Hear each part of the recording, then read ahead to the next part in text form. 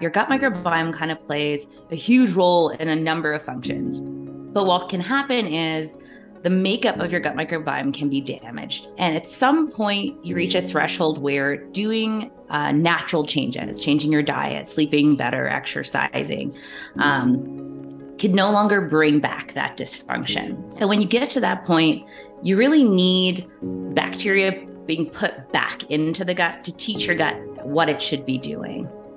And so this is where fecal microbiota transplantations, or FMT, come into play. When we put this new bacteria in, basically the idea here is it re-educates the gut.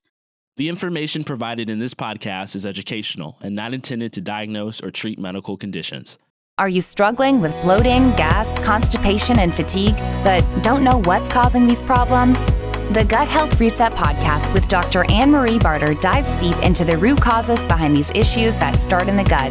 This podcast will give you the knowledge you need to heal your gut and reset your health.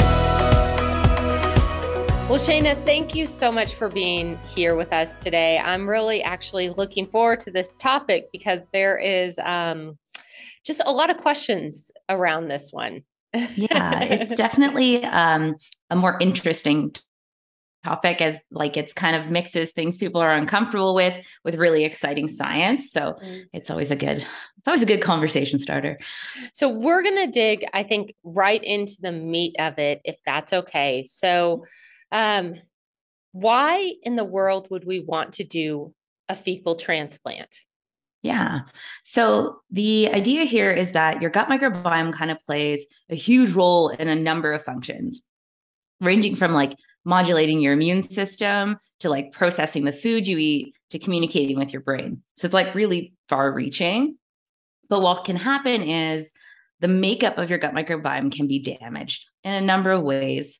And at some point, you reach a threshold where doing natural changes, changing your diet, sleeping better, exercising, could no longer bring back that dysfunction. And so you get to a certain point where the gut is in something called gut dysbiosis. It just means the gut isn't able to function at the rate that it should. And when you get to that point, you really need bacteria being put back into the gut to teach your gut what it should be doing. And so this is where fecal microbiota transplantations, or FMT, come into play, where you take a healthy donor's gut microbiome from their stool, which has like active bacteria in it. And so these donors are really highly screened. We're looking at everything from blood and stool screening, but as well as we look at their family history and their current and past medical history to get an understanding of everything that could impact the gut microbiome. This comes from like every couple of days to every couple of weeks, something new and exciting is coming out about what the gut can do. So what we do when we're screening is to ensure that anything that could possibly affect the gut is not in our donors. You purify their samples down. So it's just the bacteria, the good stuff, the gut microbiota that you want. And then someone who has gut dysbiosis is going to come and get that transplant. And we do, at our company at Novel Biome, we do oral capsules, oral powders, and retentionas. One of the more popular or the gold standard is colonoscopy as well. Colonoscopy is now kind of is what we compare every other method to. And we're finding oral capsules have the same outcomes. So just it's a little bit easier than having to have a colonoscopy. When we put this new bacteria in, basically the idea here is it re-educates the gut. Normally during gut dysbiosis, you have a really low diversity. So it's not as many or the different types of bacteria you want there.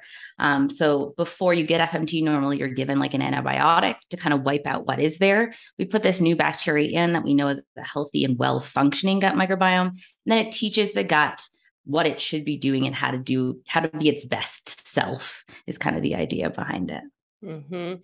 And what disease states are you really seeing incredible changes with? Yeah. So right now, FMT is only approved for the use with C. diff, C. difficile infections. And so outside of that, we're kind of seeing a lot of new research coming out.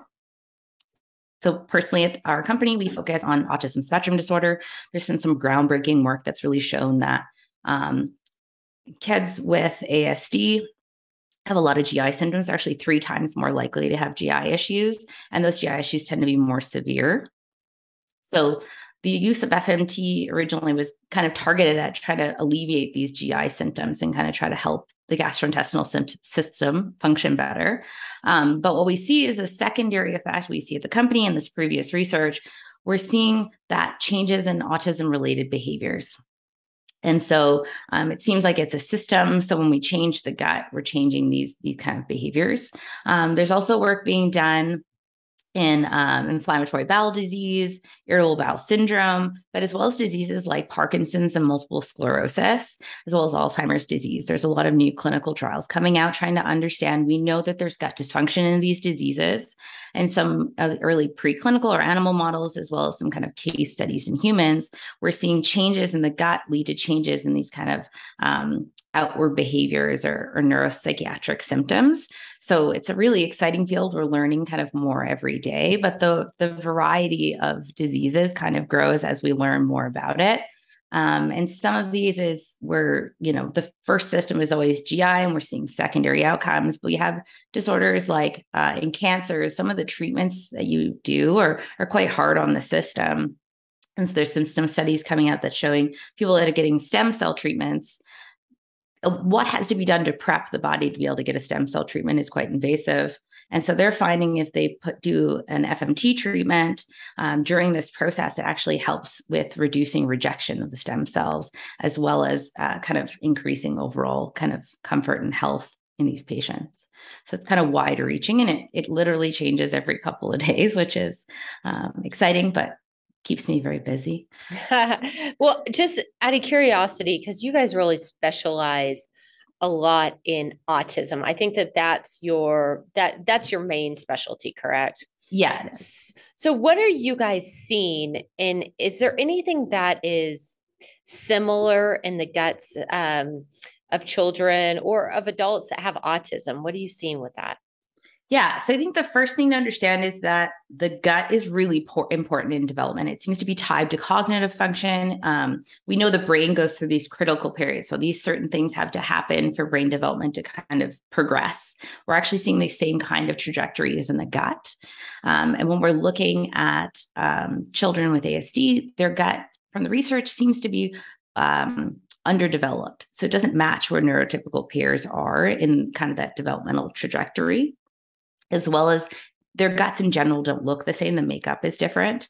And then we're also seeing these GI symptoms. On top of that, the severity of GI symptoms seems to be related to the severity of autism-related behaviors, as well as neurotransmitter cascades are different.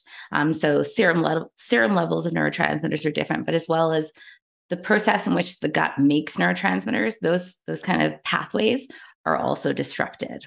So overall, it seems like the gut is really tied to the development of ASD. And so it's not to say that like gut dysfunction causes that, but it seems to be part of the process. There's 2 major studies, and these are the studies that kind of spurred kind of the development of our company based on kind of parents outreaching, wondering could FMT be a solution to kind of helping with GI symptoms, but as well as some of the other issues related to having a child with ASD. So the first study came out, Dr. James Adams' group in 2017 from Arizona State University did a study where they took children with ASD. They did a gut prep, which included an antibiotic, which is prepping the gut so that it can better take in new bacteria.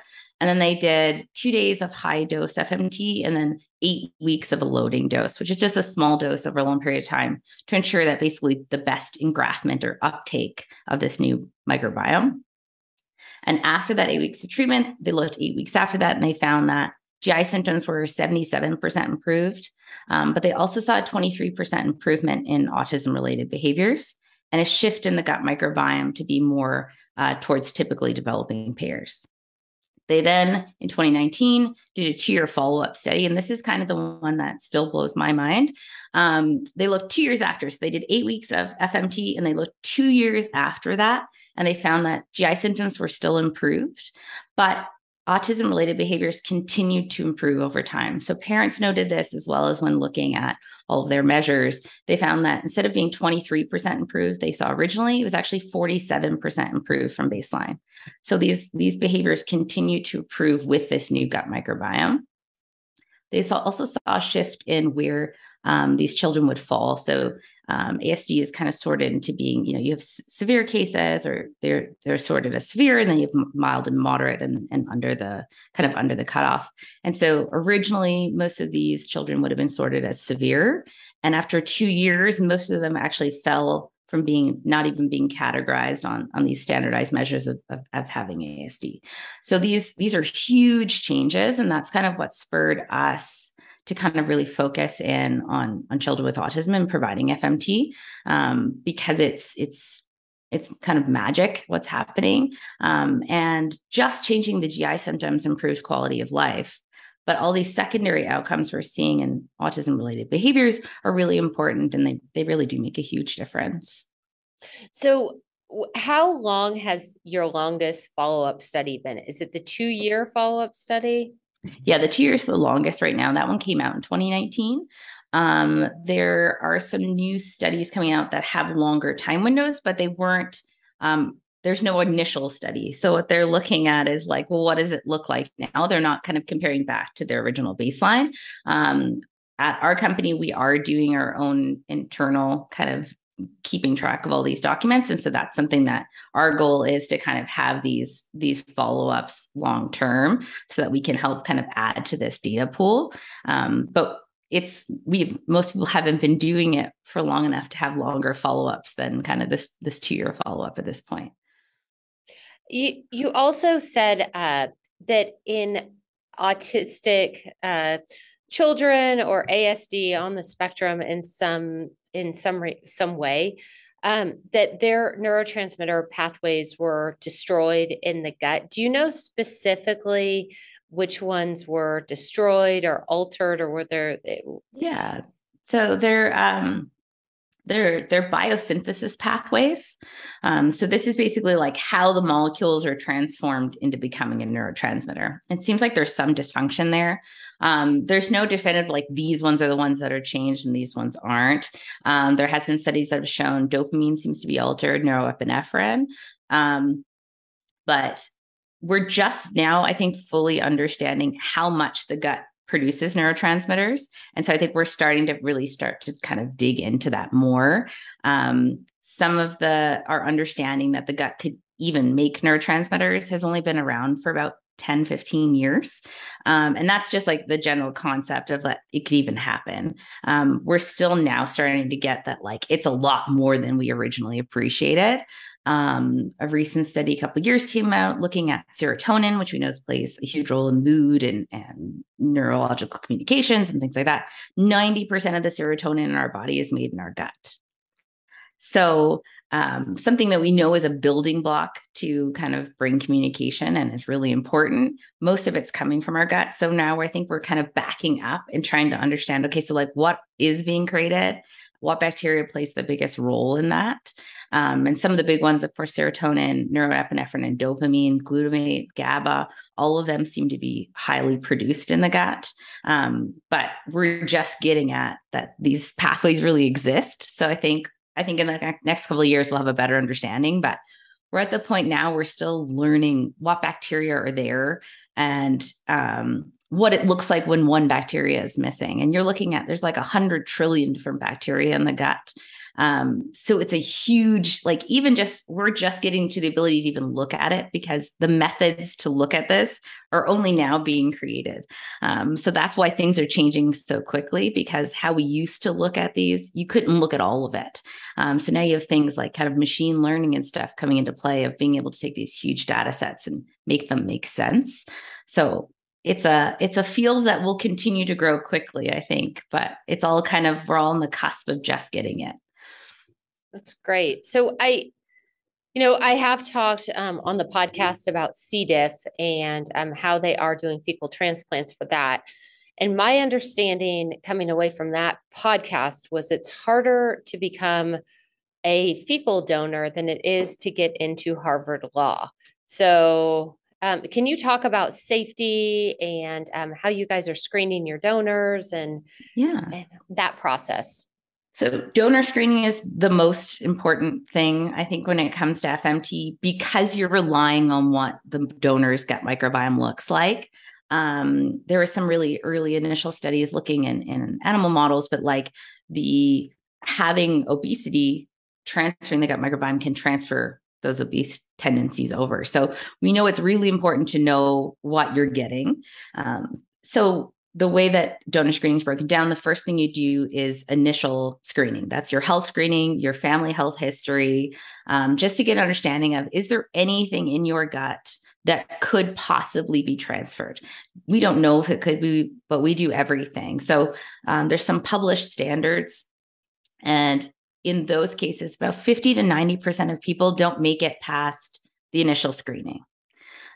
We actually have higher standards than what's normally kind of put into place. So outside of just looking at different disorders and things that could be transferred, we also, none of our donors could have ever had antibiotics in their entire life.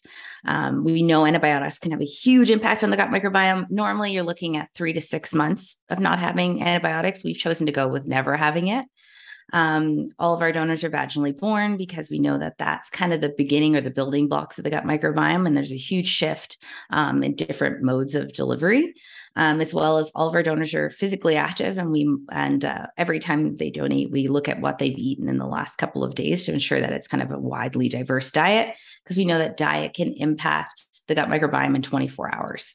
So we're making sure that on that day that we know that their gut microbiome is the best that it could be.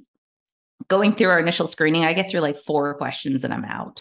And I'm like generally a healthy human being. And so it really gives you an appreciation of how stringent it is to be able to be a donor. If you get past the initial screening, then you have blood and stool screening done. And you're looking at it. We look at about 120 different factors within blood and stool. You have to pass all of those. And you get retested blood and stool screening every 3 months. And so what we're doing here is basically everything that we can control and get an understanding of in something that is so diverse. We try to put as many kind of controls in there to ensure that, nothing is going to be transferred to a patient that could then, hinder their ability to get better or really get a full kind of all the benefits out of getting FMT. Outside of that and safety, we do a lot of work with product manufacturing, which sounds a lot less cool, but it's really important because what you're doing here is consistency in how you make a product is really important, because you want to be able to, it's the same with food. You want to be able to know that every time you go and get that packaged food you like, it tastes the same and it cooks the same. That's kind of what we're doing with FMT. So we're using pharmaceutical grade standards in a pharmaceutical grade laboratory to create these capsules and these enemas. And that's a really important thing. And that's where the field is headed, is kind of making sure that everything is done just like you would create any other type of drug that someone's going to take, to ensure that all of the safeguards are in place to make sure that no one's going to get sicker, or everybody's going to get what they know they're doing when they're doing FMT. Got it. Okay. And then, so let's say there's somebody out there that's like, oh, this would be perfect for my child. So what does that process look like for someone who is interested in this? Yeah. So we have 4 treatment locations. So we partner with facilities that have the medical staff and the capabilities, and then we provide product and a treatment protocol for them. So we have a group in Hungary, in Panama, in Mexico, and Australia. So those are the 4 countries that we provide treatment out of. And anyone that's interested, the way that our program works is you can go to our website. It gives you all the information you could possibly ever want to know about FMT, right from the history behind it up to how we currently do FMT. And then you can book a phone call to talk with someone on our team. You can't actually book a treatment on our website. We want to ensure that there's a conversation had, that people fully understand what they're kind of looking into, and make sure that all their questions are answered, to try to provide the most kind of transparent and informed process for every parent or every person that wants to try to look into FMT. So they can just go to our website, book a call, and then they can have a conversation about it, ask all the questions they have, and so that they can get a full understanding of what we do and why we're doing it, and if it would be a fit. It won't be a fit for everybody. We want to make sure that everyone's understanding of what can happen, everybody's understanding of what the outcomes look like, and where we're at scientifically is everybody has that understanding. Got it. And can you also, just to wrap up here, can you tell where people can get in contact? What was the name of that website? Yeah, it's Novel Biome, so NOVELBIOME.com. And the only caveat is we don't treat Canadians. So Canadians can't access our website and they can't book any treatments. That's in conjunction with the governing health body in Canada. But outside of that, everyone can go and take a look and kind of get an understanding of, what it is. And we try to be as educational as possible. We have a YouTube channel, which we just basically is explaining all of the questions that people tend to ask, and just trying to supply information, because this is a really important, I think, new treatment option, but it's one that I think comes with a lot of questions and people wanting to understand why it could work. And it works kind of in a mysterious way. We don't understand fully right now what the mechanism of action or how it works is. So we're trying to give people as much information as we can. That's great. Well, thank you so much for being here and sharing your knowledge and sharing kind of the breakthroughs of this new treatment. Thank you.